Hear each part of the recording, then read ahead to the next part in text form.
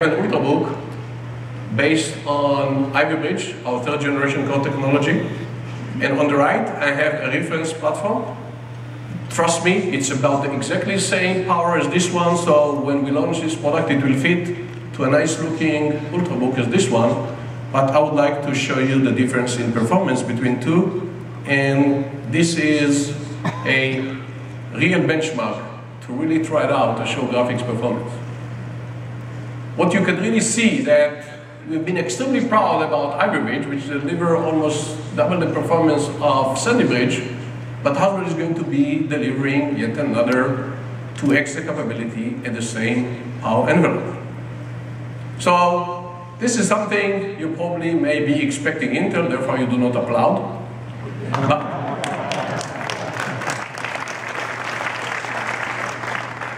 But delivering 2x generation by generation is not a small exercise. But this is not sufficient for us. As the world moved to more and more mobility, I've been challenging the team to go figure out and to fit to something which is, this is kind of a yoga-like. This is a concept platform, this is not a real platform, but this is how thin I'd like it to be.